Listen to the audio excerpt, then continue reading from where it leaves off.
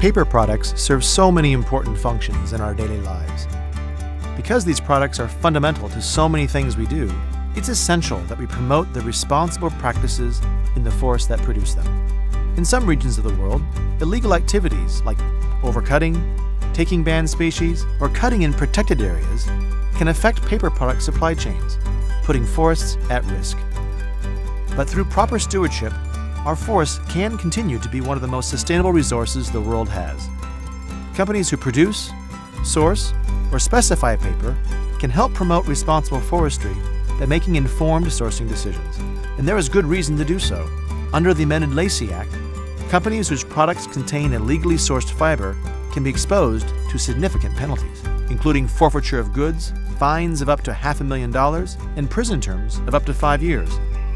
The good news is that there are many ways that companies can act to ensure that their paper products come from responsibly managed forests. This video will introduce you to some innovative technologies that have been developed to detect illegal wood and pulp in paper products, and will also share tools you can use to minimize your company's risk from unintended purchases of illegally harvested wood.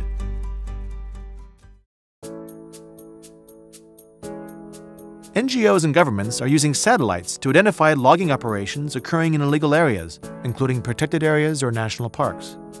Satellite imagery can be used to see when changes have taken place in a forest. You can use present and past satellite images and then compare the two to identify exactly where and when changes took place. We can also use satellite imagery along with maps on where the boundaries of parks and logging concessions are to determine whether logging took place inside or outside a permitted area. We use remote sensing technology to identify areas of suspicious activity, which can help support law enforcement.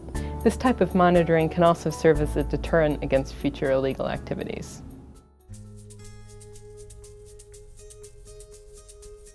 While satellite technology can help to abate illegal activity in particular forests of concern, other, more targeted technologies can help companies verify that their paper products have not been tainted by illegal wood or pulp. Here at IPS, we analyze different papers, paper products, for example, just normal writing paper, towel and tissue. For analysis, we're looking at the fiber composition. This helps customers determine whether it's made to the specifics that they require, whether it's from the raw materials that they get. The fiber analysis process works by us breaking down the fiber product into a slurry, and that slurry is then prepared on microscope slides. From there we can tell what the species, genera, family that these vessels and fibers are from. The timber supply chain is complex, with many changes of ownership and many transformations of form. CI World is used to conduct forest inventories worldwide. The system uses a combination of barcoding technologies, GPS monitoring, handheld devices, and combines them in a single environment to allocate unique identifiers to standing trees in a forest, to semi-processed material as it moves along the supply chain, and ultimately to finished products as they ship to the consumer from export locations around the world. Using a unique identifier, it allows us to verify where material came from, who owned it, who processed it, and importantly, has it complied with the law. Like all living organisms, different tree species have their own particular DNA.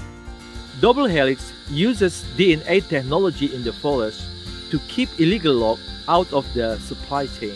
The DNA of every tree not just tell you where they are come from, but also their neighborhood, because they are all related.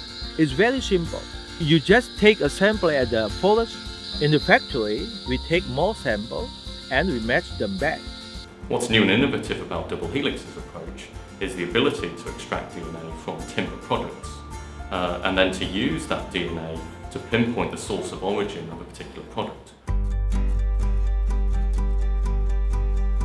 For those that can't engage with these technologies, there are other tools available to them online that allow them to understand risk and to reduce that risk. The Forest Legality Alliance makes documents and tools available on their website to help companies understand legislation such as the Lacey Act.